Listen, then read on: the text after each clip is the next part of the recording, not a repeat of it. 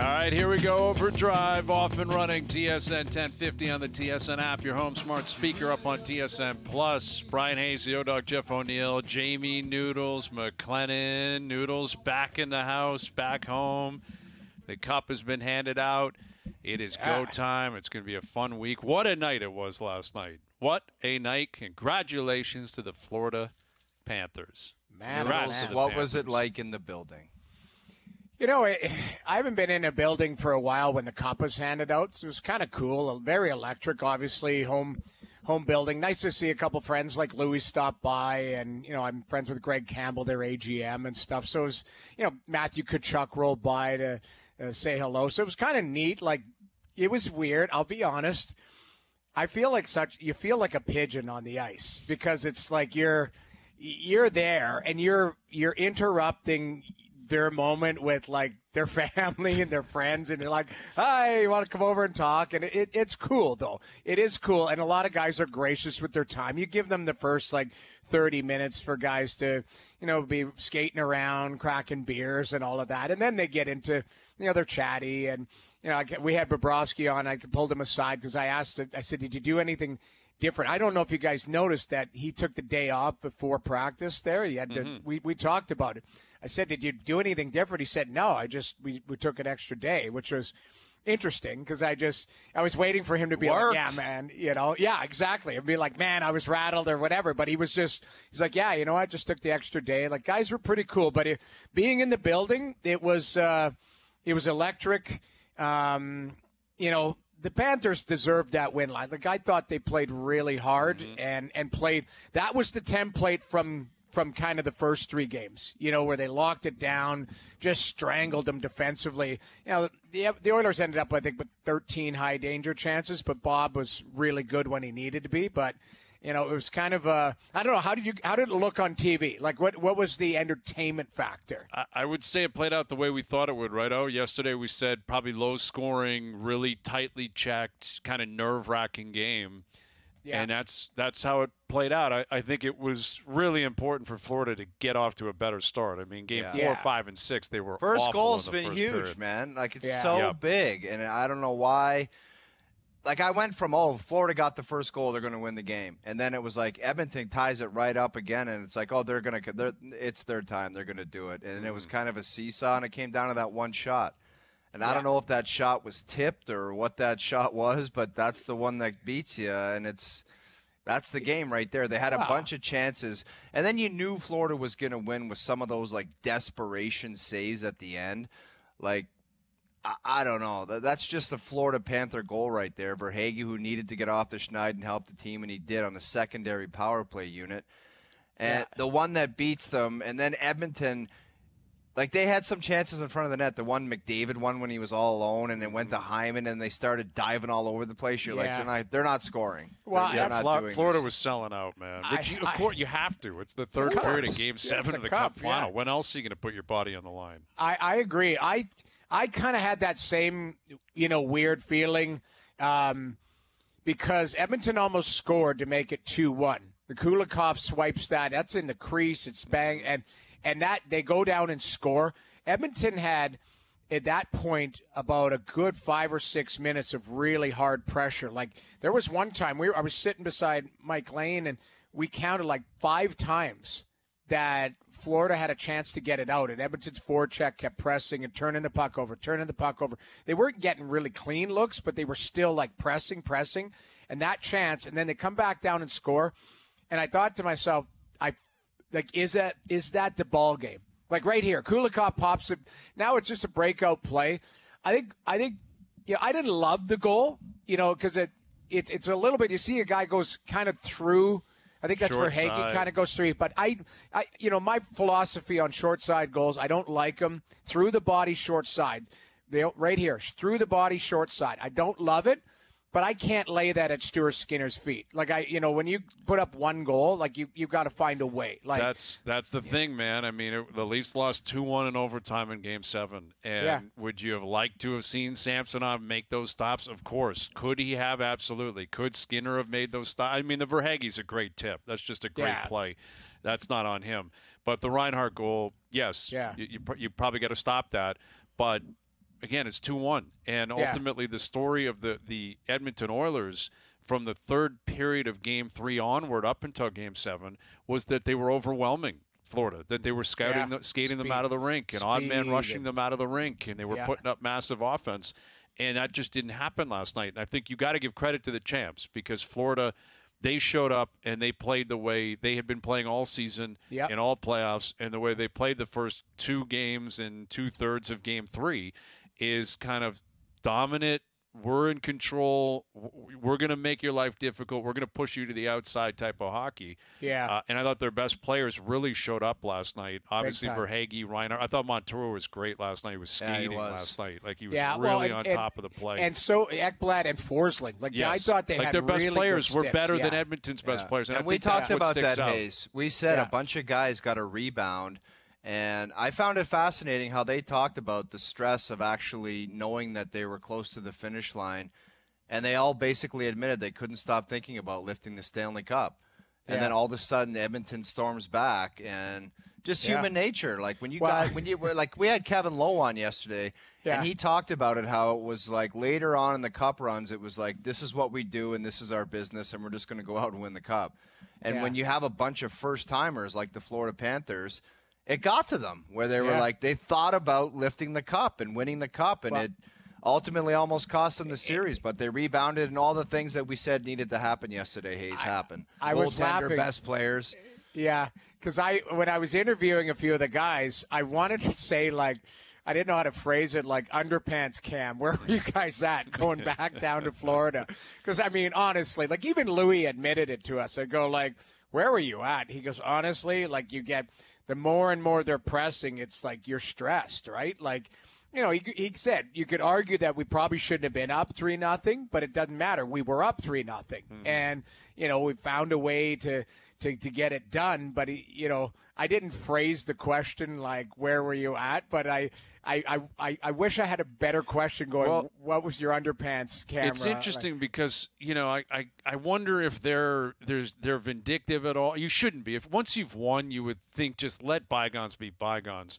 But you know how athletes are. You know how competitive people are. Like, how many names were written down by the Panthers of people that were turning on them or said, watch out, they're puking all over themselves. Yet that's what they were doing.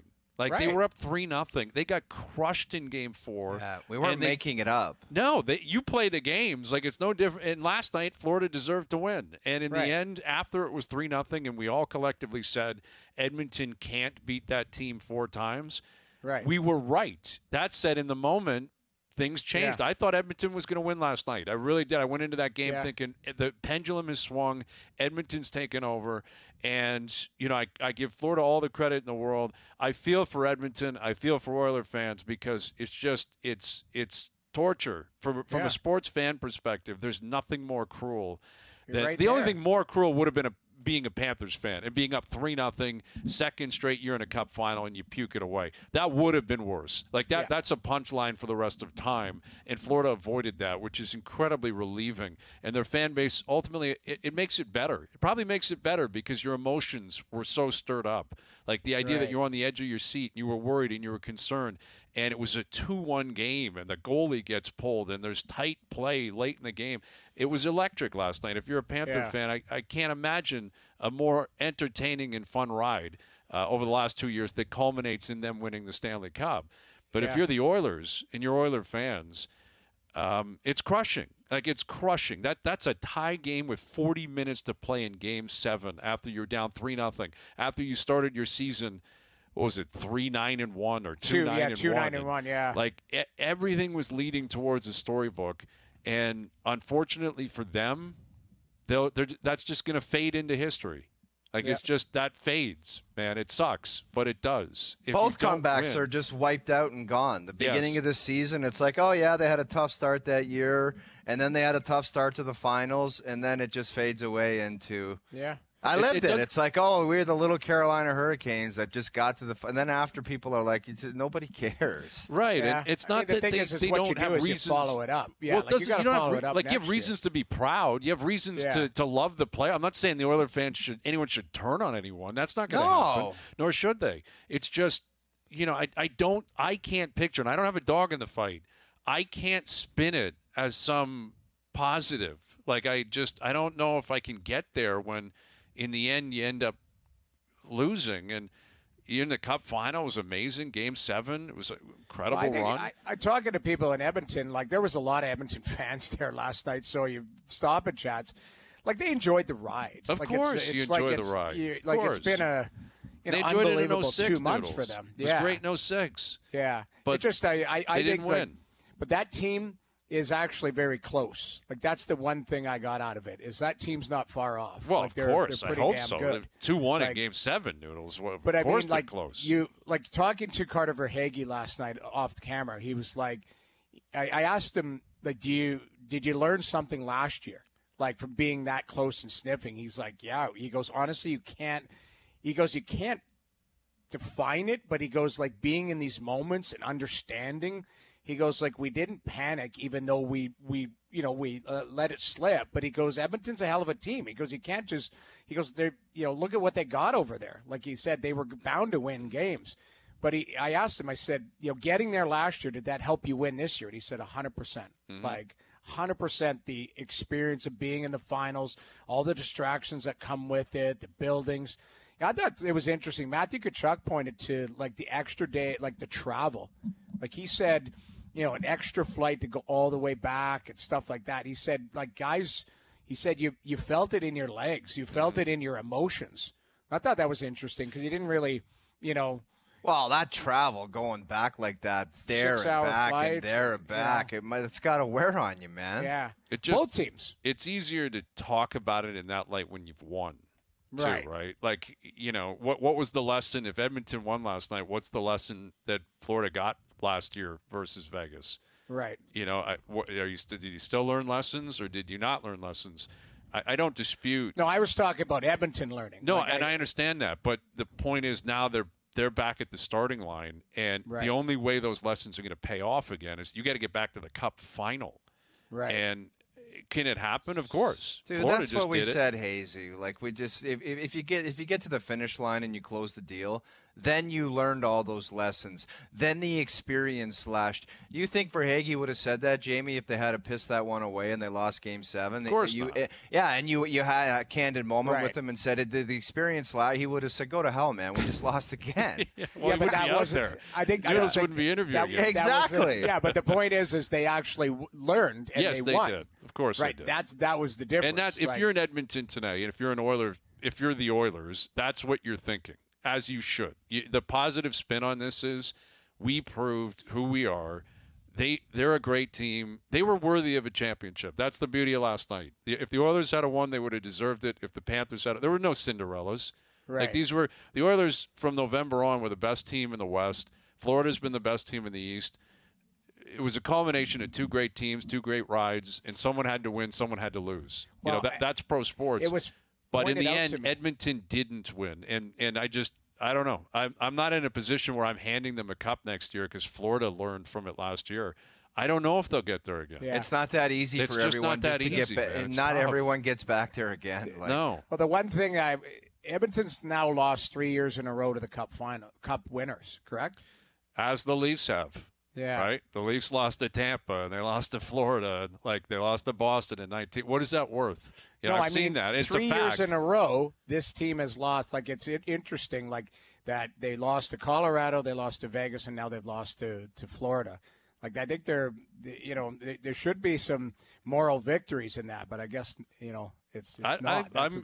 I'm intrigued for you to explain that. I mean, I get it. I'm not dumping on Edmonton. I'm talking about next year, like, I don't know. I think what you're trying to say, Hayes, is there's just no guarantees. You could get Vegas next year in the first round, and they could be lights out again. Yeah. And there's just no guarantees. Right. Well, there is no guarantees. That's what we're getting at. There's just no guarantees. There is no guarantees because it's you don't have health. If a guy gets injured, like there's just so many. Like it's so hard to win that trophy. Bottom line, and you get close, but thing is I don't know if they can get back there. But there's pretty good framework there. Like I think there's a lot of answers that were, I guess, do they have a starting goaltender? Do they have a number one defenseman? Looks like it now. Like there's some questions I think that were answered, but that doesn't mean anything. But you got to go back and use that as a to push motivate for next you. season. Yeah, that's exactly what I'm sure they're going to try to do. And like Skinner, I think, established himself this year and in the playoffs. He mentioned Bouchard as a true number one. He's been great. McDavid and Draisaitl are coming back. Hyman's back. Nugent, they're going to have the makings of a team that'll be one of the 4 or 5 best teams in the league going into next season. And if they win a cup, I would not be surprised at all. I'm not sitting here saying it won't happen. Right. I don't know what to make of, lessons learned, and you make a cup final, and just because Florida did it, and Tampa did it too, to be fair to, Tampa went to 3 straight cup finals, something that is a rarity, something we don't see often. I look at what happened last night, and I feel for the Oilers. I don't know what it means for them in the future. I think McDavid winning the Conn Smythe was incredibly awkward.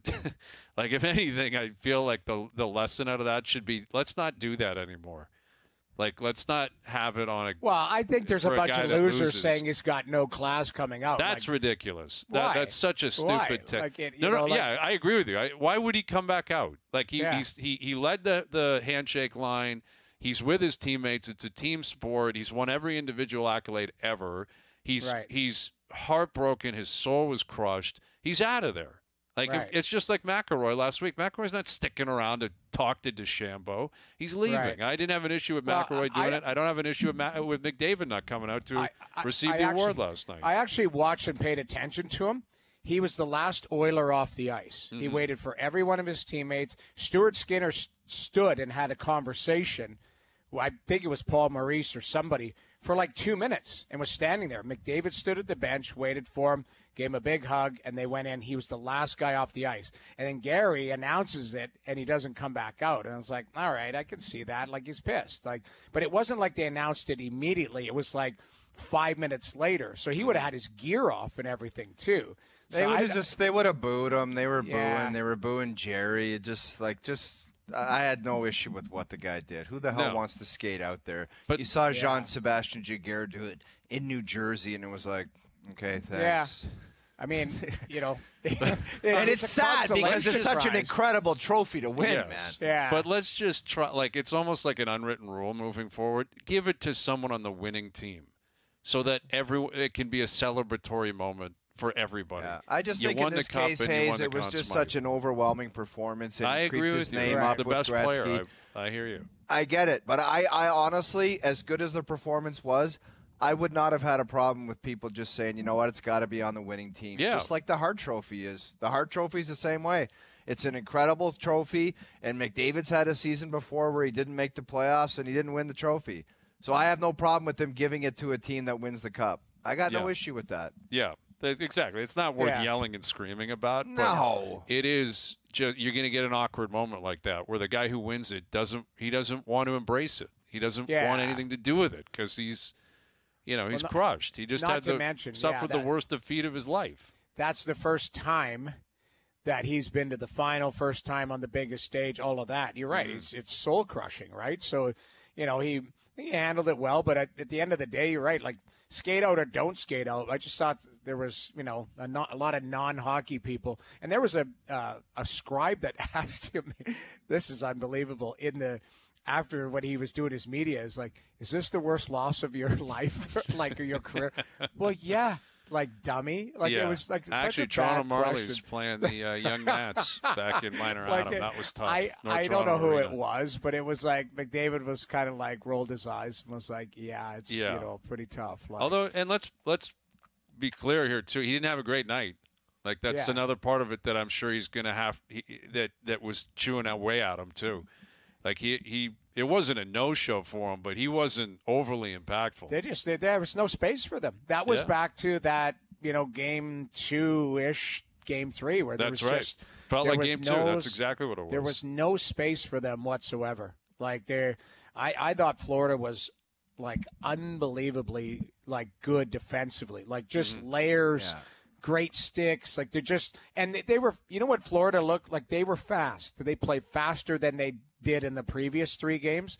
Noodles, and they were I thought physical. that Draisaitl had some opportunities where usually it would be slam dunk under the bar. Yeah. And he either missed the net or kind of there's Yeah. got to be Fanned something on one wrong of with this. Well, Yeah, it's just, those were I- shots that he just rips home every time. One was like the McDavid pass to him for that pass.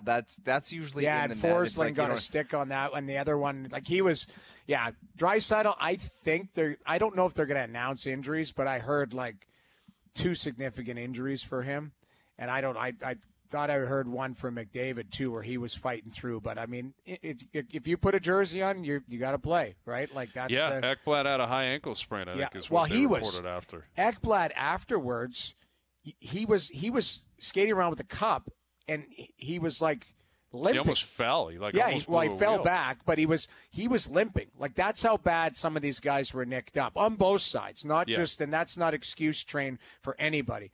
These guys were playing. When you play 23 extra games after 82, man, you're gonna feel. Yeah, it's gonna be rough. It's going to be rough. Confirm or deny coming up. We're out of here early today for Canada-Peru. Must tie, if not win, for Canada at the Copa America. So we'll get to that later this afternoon. Confirm or deny coming up. Mike Johnson coming up, and Ray Ferraro will join us. Ray was between the benches last night. His take on the Cup final and what we could expect over the next week as it's go time now. The draft coming up, free agency coming up. Ray Ferraro will join us next. Overdrive continues, brought to you by FanDuel, bringing you everything from the opening line to the final score. Looks like Bo Bichette is back in the lineup and hitting leadoff tonight. While everyone was watching the Oilers game, the Jays were up 6-2, and they blew that game. So, dude, that's really, we said yesterday, game over. That's really, that's a curtain call last night. Vladdy literally hit one out of the park last night. Yeah, like that was ridiculous. Like that's what. Watching, obviously I couldn't watch it live, but seeing it on Twitter, that's what leads you to believe, like, okay, why doesn't this guy hit 40 every year? Right. Like that shot is elite. Yes. Like that's power. That is. Forget about the homer, though. Maybe he wants to play for the Yankees. Wow, this is ridiculous, too. Hayes, you got to wait. Isn't this guy going, I'm never going to play for the Yankees? All of a sudden it's like, maybe I'm going to? That was always the stance, and like without any depth to it, like maybe he was just placating the Blue Jay fans, which would obviously play well, saying you're never going to play for the Yankees. But I thought maybe it was a history with his dad and the team. But I guess today a reporter at Fenway asked him, if you ever played for the Yankees or whatever, and he basically gave a kind of business-like, I'm a pro player, I'll try to win wherever I am. Like he didn't downplay it. It's also that was weird. Code for get me out of here. Could be code for get me out of here, which I wouldn't blame him considering what's going on here and where this team's going. But more on that would confirm or deny a little bit later this afternoon. MJ coming up as well in our best bets. But Ray was all over the TV last night, in between the benches, Game 7, Cup final. It doesn't get better than that. And I think he had to be there throughout the whole on-ice celebration. I don't know if Ray... He was hugging players. Sam Reinhart came over, gave him a big hug. I love it. He was right in the mix. Ray Ferraro. Ray, what time did you get out of there last night? It's close to midnight. Okay. You're right. Like we're in there the whole time, but really we don't have anything to do because they're doing interviews and the studio takes it, and then they come to us for a minute to, I don't know, till they can get another interview or something. And I was talking, and Sam came over. I know him from Vancouver. He's an amazing kid, just an amazing kid.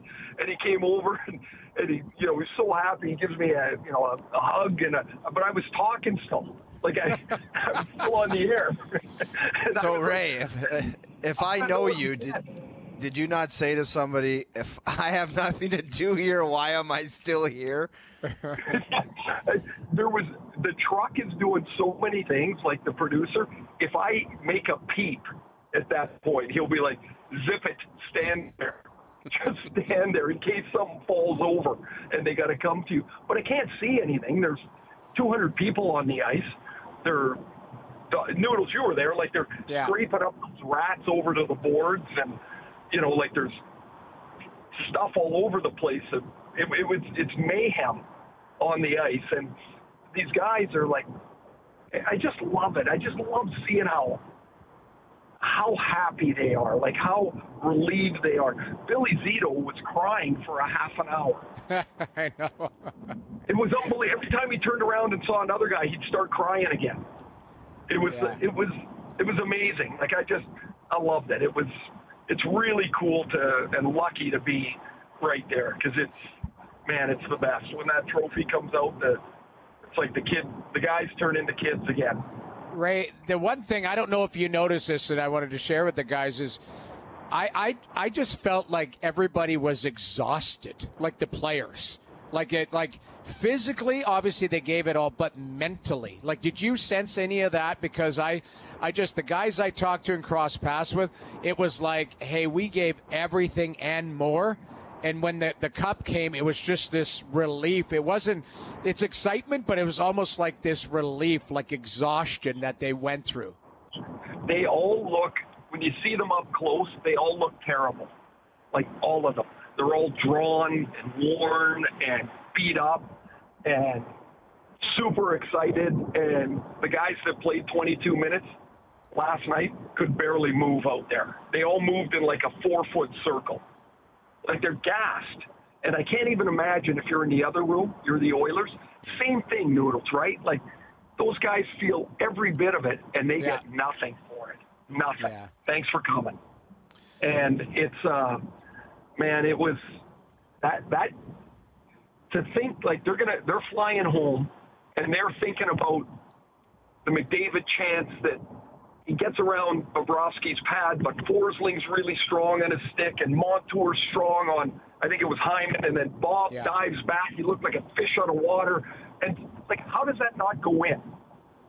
Like, how does it not go in? And it doesn't, and you lose by that.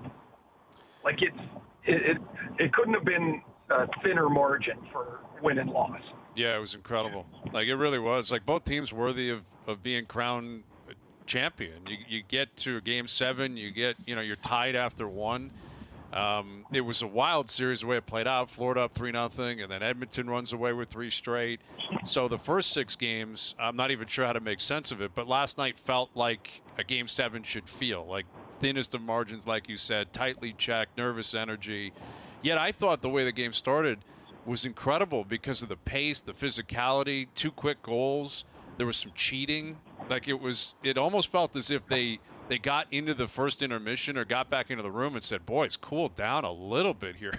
Like, the Cup's in the building. We're flying around like it's Game 1 of the first round. It got so tight, right? Like, that I really thought the first goal really mattered if Edmonton got it. Because I thought that would have really knocked Florida backwards. And then when it went to 1-1, it really felt like again, it was kind of the first goal. I'm like, I think Florida's got to score the next goal. Because I didn't feel like they were built in that game to come back and score. But they almost had to play from in front. And I guess that's another chance was right before Reinhart scored, like 2 seconds before, Kulikov saves one off the goal line. And James posted a picture of him. His face was in the net, and he goes, "Has anyone ever had an assist from inside the net?" Like, he was facing the wrong way, saved the play, and then Reinhart scored. Like, it was so, there was nowhere to go. It was so, like, hard and physical, but because it was so important, it wasn't chippy or dirty. And, like, there was just, I kept expecting there would be a crack where it would open up again, but it just didn't. Like, that was the last 8 Game 7s in the Stanley Cup final. The team that scored the first goal, this goes back to 94 with the Rangers. The team that scores the first goal wins all 8 of them. Ray, you mentioned Billy Zito, and he's done some great things. He brought in Reinhart and Bennett, and at the deadline, Pozo, Tarasenko. But do you think him pulling the trigger on that Matthew Tkachuk trade is what changed everything? They won the President's Trophy, and he's like, something's not jiving here. And pulling the trigger on that Matthew Tkachuk, I just think it kind of changed the whole way, the dynamic they played. For sure, 100%, and the courage to do it. Because, they didn't trade away 60-point Jonathan Huberdeau. He had like 110 points. And Mackenzie Weegar's a good player. But they obviously felt that we cannot win in the way we're constructed. So the next year, which was Maurice's first year, when they he also had to make a decision to let Andrew Brunette go and bring in Maurice. And Maurice was fishing. Like, I don't know if you heard that story that he kept calling him and Maurice was fishing, so he never answered the phone. He didn't know the number. And finally he got a text from Zito and said, "Hey, it's Bill Zito, answer your phone." Because Maurice wasn't even picking up the phone. And so the whole change, that first year, they gave up 273 goals. This year, they gave up 200. Like, they still cut 73 goals off. And so they decided, like, Billy's vision was, we got to be bigger, we got to be tougher, we've got to be harder to play against, and we got to be tighter. And every guy that they brought in, like, even, like, they went out in the offseason, they got Kevin Stenlund to play on their fourth line. The guy's enormous. He's 6'5". They go get a couple of defensemen. They get Mikkola, and Kulikov comes back, and Ekman Larsson, they get on a buyout, and so he's at a really affordable price. They're all big. They're little teams do not win. And that's the conclusion I've come to over the last couple of years. It's like, it's too hard, it's too long, it's too physical, and how is a small, skilled team going to work their way through that? How are they going to do it? Great idea. It's a good question, and it's one that I think the 31 other teams or 30 other teams are probably thinking right now and trying to figure out themselves. With Ray Ferraro, if you're Connor McDavid this morning, how would you reflect on this experience, and how would you feel about the way it played out? I don't know Connor, but just knowing him as we see him, I think he wakes up and goes, "This sucks. This stinks." Like, we were right there. And he's been at it long enough to know you might not get right there again very soon. Like, everybody looks at it and goes, "Oh, the Panthers are a favorite next year and the Oilers are going to be great." But what if they're not? Yeah. Like, what if the moves they all have to make don't quite work out the same? What if this was your best chemistry year? Like, what are the chances in Game 7 against Vancouver, Cody Ceci's going to score a goal? Or in Game 7 last night, he makes a 150-foot pass right on the tape. Like, what if Broberg doesn't take the next step next year? Like, so I think it must be devastating. If you lose 4-1, you go, "Man, we had a really good year, and we got to the final and we didn't win." But if you lose like that, how could you not just go, "This stinks. This is the worst. And I'm sore, and I'm beat up, and whatever they're going to announce, whatever he was dealing with, whatever Draisaitl was dealing with," like that first couple of days when they finally released that information, don't you always just shake your head and go, like, how do these guys even get out there? And I think it's going to be the same for both teams. Yeah, I was waiting for McDavid to have Nathan McKinnon. Was that after 9 years? Remember McKinnon said, we had him on last week. What was the quote? Yeah, I'm sick of it. We haven't won anything. Years. Yeah, something like that. That was without getting to a Cup final too. I think that was after a first or second round exit, I believe. Yeah, Ray, what did you make of? We talked about it before you came on. McDavid not going out for the Conn Smythe. We didn't care about it. Like, I think it was ridiculous for people to be mad at him or, fake outrage type of thing. What did you make of it? 100% agree. And Noodles, here's the reason I would love him to be able to accept the trophy, or a player off the losing team, the rare times it happened, to be accepting the trophy. I would love it to happen. However, in reality, like, take away all your emotional attachment to whether a guy should grab the trophy or not. How is that going to work logistically? So, Cup's won. The Panthers celebrate. That takes, 3, 4, 5 minutes. They go through the handshake line. That takes another 3, 4, 5 minutes. They finish.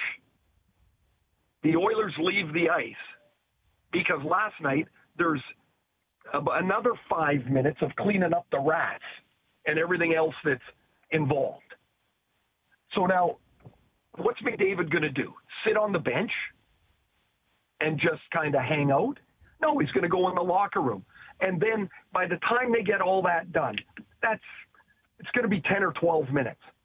And then he's going to come back onto the ice to stand there for 30 seconds to shake Bettman's hand and take the trophy?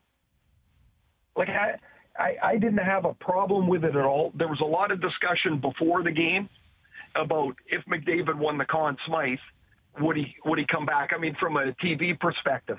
And the view most people thought was no. Like that, just for all the things that I just mentioned. I don't know what the right way is. Maybe you could have, while all that mess is going on out on the ice, where they're getting organized and pulling out the Stanley Cup thing and all that, that they could, like the tables and all that, they could have a presentation area downstairs. And like underneath the stands, you could present it to them. You could show it on the video, whatever it is, because to go back on the ice, to me, is just not going to happen. And by the way, I think it's happened 4 times in history. Right. Yeah, well, exactly. Reggie Leach was the last one. Right, he got it under the stand. No, Jaguar wasn't. Jaguar said he felt brutal. That he was the only Anaheim guy on the ice. He went back out, and they're probably all in a daze. And he went back on the ice and got the trophy. And he's like, "It was me and a bunch of New Jersey guys." Like that, it just doesn't fit. It doesn't. I didn't have a problem with it whatsoever.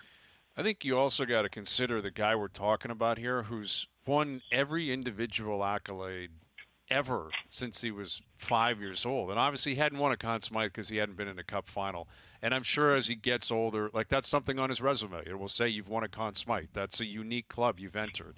But J.S. Jaguar wasn't winning Vezinas, wasn't winning Hearts, wasn't the best player in the world. He had a 2-month run that was spectacular. And I'm sure there was a part of him obviously crushed that he lost the Cup. Clearly, he would have preferred to win the Cup. And he won it a couple of years later. Yeah, and he did end up winning it. And he probably thought, hey, this is kind of cool. J.S. Jaguar, here I am. Like McDavid, he's done everything. And well, like, I'll tell you, Brian, did you see the picture of Jaguar getting the trophy? Yeah, he didn't look ecstatic when he was out there. Like he was like, yeah, look at me. He was like, can I get the hell out of here? Right. Yeah, it's awkward. It's incredibly awkward for a guy that lost to have to go out there and Bettman smiling. Like it's just everything about it is standing there with his hand up. Right. Congratulations. Great stuff. Sorry about the loss, but here, pick that up and smile in this direction. Yeah, it's incredibly awkward, the whole scene. But I mean, McDavid, he's done it all. Like, and he continued to put up the not like I'm like I had a conversation about this earlier today. I don't think he established anything with this run because he was already the number one guy. Like he was already the best player, the best point producer. Like he just accentuated that, and he just put an exclamation mark on it. But like from my mind, he's already in a group. It's like Gretzky, Lemieux, Howe, Orr, Sid. Let's say those are the 5 best players ever. McDavid might be 6. He very well could already be 6. But the thing he doesn't have that those guys have is a cup. Like that's how he gets into that next level of conversation or debate or matching accolades. He's got to win. And I think that's what's so crushing about last night. He had 42 points. Yeah.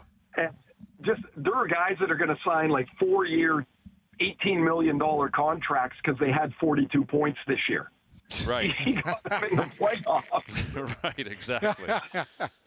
It's like I mean, the fact that he got skunked in Game 7, Game 6 it didn't matter because they won, but Game 7 him and Draisaitl didn't get on the board, and we all know what an important part of all of their offense they are. And so they'll go all summer, those guys, and as much as people say, oh, they didn't come through, they're going to be chewing that all summer. Mm-hmm.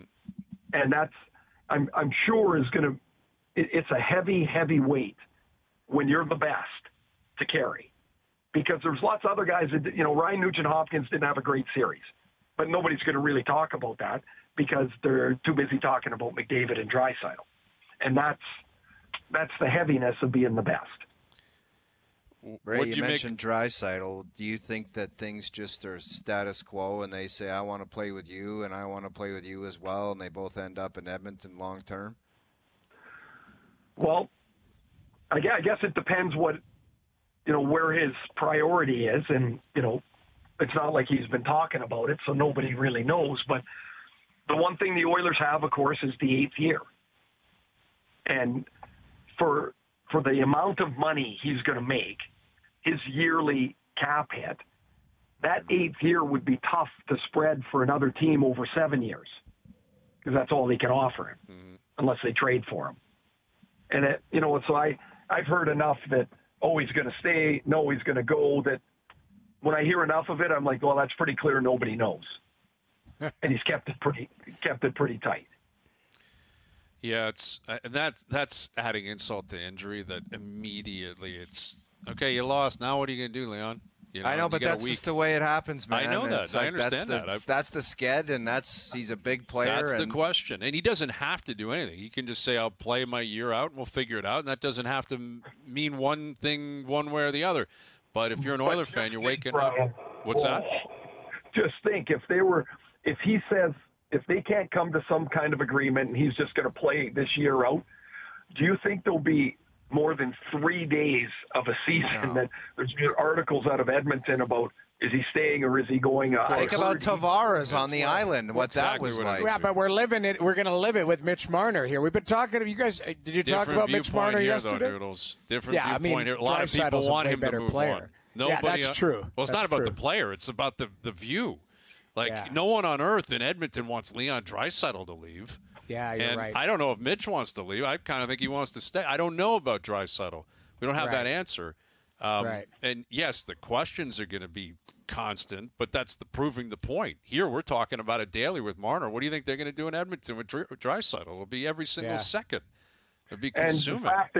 And the fact that the season ended 7 minutes before free agency is like they're not even taking a breath. I mean, it's like, I mean, look, I thought the playoffs were unbelievable.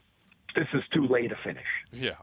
Well, look at Boston and Ottawa last night. They're like, screw it. We don't care if the puck drops in 10 minutes. We're making a trade here. 12 minutes before puck. When was it? Actual time that they released it. Was there within half an hour of puck drop for sure? It was the pregame was on. Like 100%. You know what I was surprised at with that was that the league didn't scuttle the trade call. Me too. Yeah. Yeah. Wait until later tonight or tomorrow. Yeah. Like the deal's done. Yeah, exactly. Well, enjoy your off season, buddy. How quickly do you get the clubs out? You got a tea time tomorrow morning, or 9:56? Yeah, I like hearing that. And the kids are off of school, so they won't be up when I leave anyway. They're teenage slobs, right? Like they're not going to be up at 9 o'clock in the morning. No chance. They'll get a peaceful breakfast, go play golf, and summer's here. By the way, how about the early start for the Panthers, or late finish, or whatever, early start at the Elbow Room? And those guys, they were pouring the beer off the second balcony onto that guy's face. That had to hit him like a ton of bricks, right? Yeah, that guy's got a coffee in his hand. He's on 8 hours sleep, and he's chugging beer with the Panthers. It's incredible. That almost gave a concussion, I think. Yeah, it did. That was a waterfall. It was so hard. I did enjoy the one thing where they're driving in the big golf cart and Barkov's in the back with the cup. You know, they're going right down the main street, and Walt is driving. In his golf cart. Because Matthew, I know where Matthew lives. Like, that's not that far from the Elbow Room, so they took the golf cart. Drove it down.